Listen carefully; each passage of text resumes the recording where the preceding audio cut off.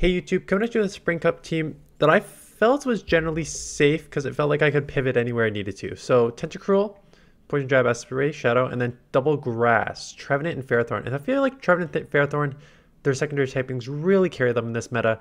The Steel typing, obviously resisting fairy moves, and it also helps neutralize some other like Steel type moves and stuff like that. And then Trevenant and Ice. Sorry, Ice was I was supposed to say. There was an obvious one in here. Ice. Ferrothorn neutralizes Ice. Trevenant is weak to Ice, but you do have Seed Bomb to deal with that. And then Shadow Claws add up in neutral situations. So pretty strong overall. Trevenant and Ferrothorn, I think, are both good safe swaps. Dugong comes in. I'm probably going to just farm up. Yeah, farm up and then get out of here into Ferrothorn, because Ferrothorn neutralizes both Drill Run and Icy Wind. So they hit me with the Icy Wind. That's fine. Let's get a Power Whip off. Lowered my attack, so maybe it won't take out from this range. But they shield. I guess they're trying to lower it again. Maybe grab a shield back. Just go Drill Run. Yeah, Drill Run is neutral. Question is now, will I still be able to take it out that you've only lowered my attack once? And we both take each other at the same time. So I know I have a good matchup. Either way, Trevenant with a shield advantage should be able to take out. We'll let Fate decide. Fate decided Tentacruel into their Quagsire, so that's unfortunate. I will hit them with the Scald. And then come in here and start getting hand on energy. And then just know that with like, that was pretty quick, so it's not an overheat. Could be a Brutal Swing, which will still do super effective. But just knowing energy advantage here should be okay to take this matchup. They let it go, so there's the one shot. Come in here, grab a shield. Unlikely that they can mud shot me down, resisted from this range. So they're probably gonna have to dump some energy. At this point, I can just go to shield Tentacruel with the Skull to win.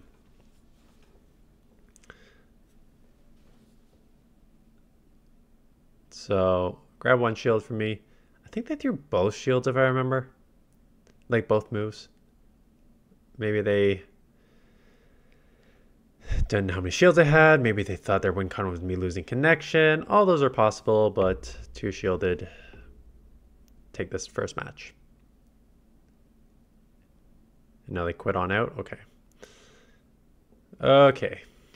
Next. Tentacruel. Abomasnow. Great lead. They'll have to pivot into something, and they pivot into a Rose Raid. So this is where it gets interesting. Rose Raid's going to probably kill both my backline with the Weather Balls. But the Abomasnow is also going to cause my backline some problems. So I've got to kind of stay in here, get this out of the way. Switch Clock is not up yet. Like, so if they come in with something else, I'm going to have to pivot into one of my other two immediately. And it's a water, so I will pivot immediately into Trevenant. Trevenant is not the one to pivot into in this situation. Why are you taking Super Effective Shadow Claws when you can come in Ferrothorn and hit Super Effective with Bolt Seed and not take Super Effective Claws? That is what I'm asking myself in this moment, being like, why did you just do that? Abomasnow comes in, so that is okay. Again, you neutralize the ice. Have a Flash Cannon, which basically one-shots, so goodbye. And at this point, it is now just a fast move damage team. So they got two shields. There's no point of throwing a charge move when your fast move is going to take this low enough, and then the Poison Jab fast move. Here I may throw a move. No, not even. Just take it out. I was going to say, I could throw an Acid Spray to lower their defense. That's the only move I would throw there. Otherwise, it's just a fast move damage down. Okay, Ferrothorn's a bad matchup, so I got to pivot. And I'll probably pivot into Trevenant. And they pivot into Tentacruel. Okay, so did not expect that, unless they're running like an ABB, but you had such a good lead there. I don't know why you pivot. Ferrothorn like kills Tentacruel because Steel double resists poison. So I did grab a shield, which is nice. They're going to try and farm down, so I'll grab a second one here or take this out. Either's a good scenario. So they do double shield. So I think, what do I do next? Yeah, Ferrothorn, right? Because I just said that Ferrothorn has such a good matchup against Tentacruel because everything's resisted. So resisted, yes, they are going to lower my defense times 2. And they can either lower my defense times 4 or hit me with a 2 times lowered Scald, which probably hurts a lot. Yeah, so that's probably the smart move there. I'm just saving 2 shields. See what comes in. I am just going to try and reset immediately on this.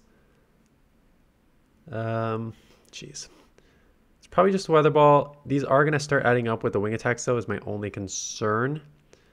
And it's not like I can throw a Scald here. Maybe I should throw a Scald in these situations instead of this, because they could just reset on this. And yeah, I probably should have thrown the Scald. I should do chip damage as opposed to this one where I'm just whatever. Lowering their defense times 2.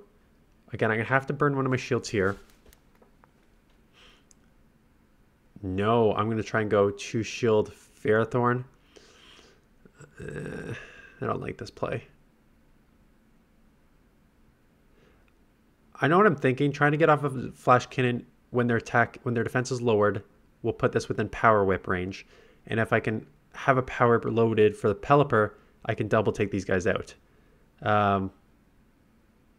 But I think what I should have done is probably...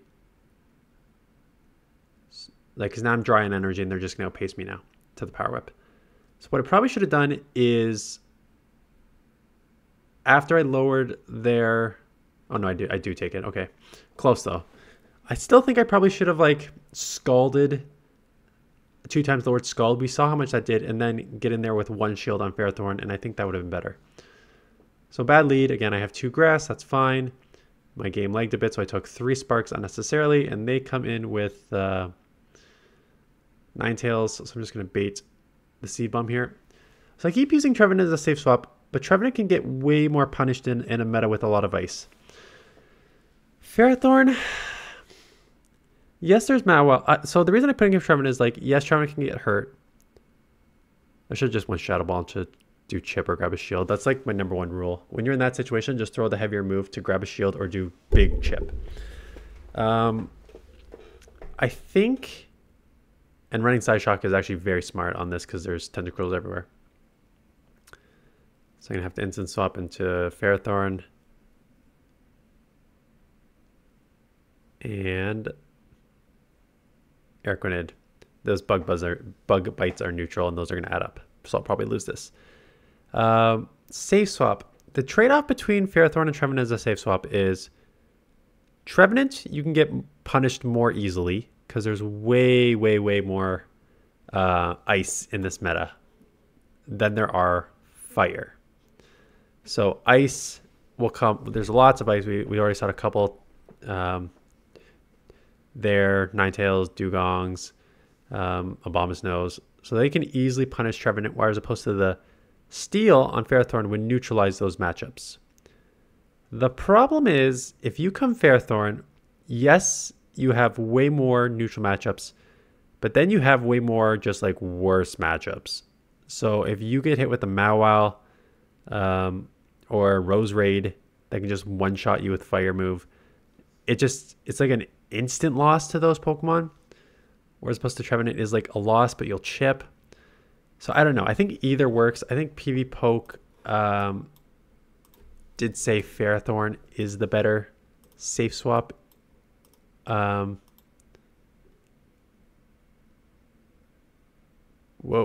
So neither of them are technically good switches here.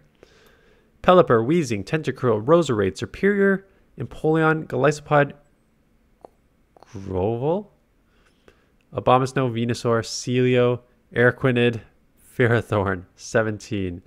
Trevenant, 20. So they're actually pretty comparable. And actually, non-Shadow Ferrothorn is 21. So Trevenant is the better safe swap overall. Pelipper, I don't know. I just talked about how strong Lantern is yesterday. So I don't know if I want to go with Lantern as a safe swap. Sorry, Pelipper with the safe swap with all those Lanterns out there.